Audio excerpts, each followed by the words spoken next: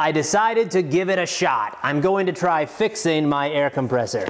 You guys made some good arguments for and against fixing it. I decided to give it a try because I'm hoping I can get a little more life out of it while I'm shopping for a new air compressor. Another reason I decided to fix it is because I found a place selling the parts for a better price. I bought this piston and cylinder kit from Pacific Air Compressors, and it cost me just over $40. This video will also show you how to replace the piston and the cylinder in an oil-free air compressor. And if you have not seen my other videos on this compressor, I'll put a link right up here in the top. When you're doing this job, it's recommended you replace the entire head kit with the reed valves and the gaskets and everything, but I decided to try to reuse my old stuff, and I'm glad I did. The reeds cleaned up really nicely. The cylinder peeled off the gasket here with no damage at all. I was ready to cut a new gasket if this one ripped, but it looks fine.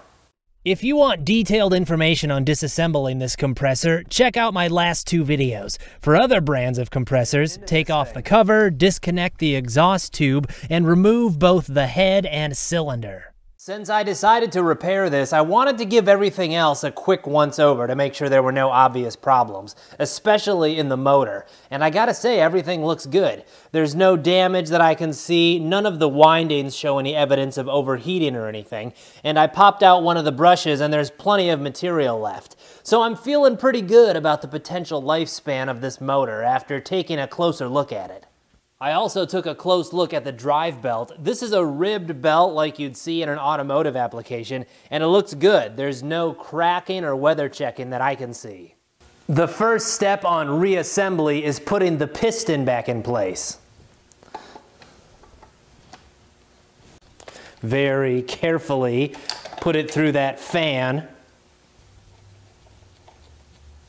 You can see that I got a little bit ham-fisted and broke a piece off the fan blade here. Be a little more careful than I was. You can also fully remove the fan by taking off this metal clip. I didn't really feel like doing that, and for these purposes, this little broken piece will not make any difference.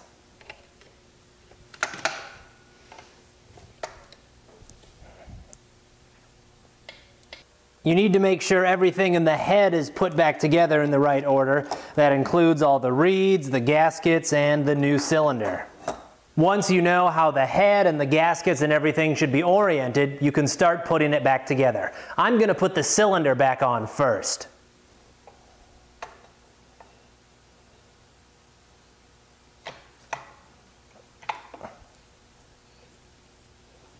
I have the rest of the head and all the gaskets and everything assembled. I'll just put those back in place.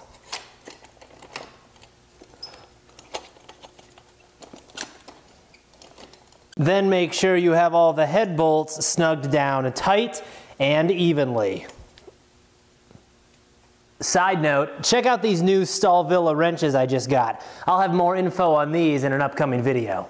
After the compressor is reassembled, it needs a break-in period. Campbell Hausfeld recommends 30 minutes by opening the drain valve on the bottom and just letting it run. I'm going to do it differently since I haven't installed the exhaust tube yet. I'm just going to let it run like this.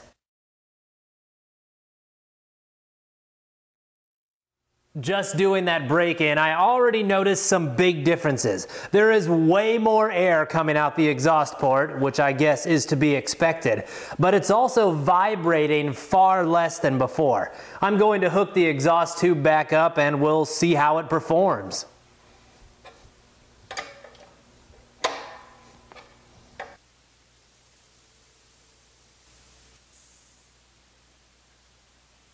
Guys, if you like these videos and you have not subscribed, please subscribe to my channel. It's important because more views and more subscribers gives me options for appealing flagged videos.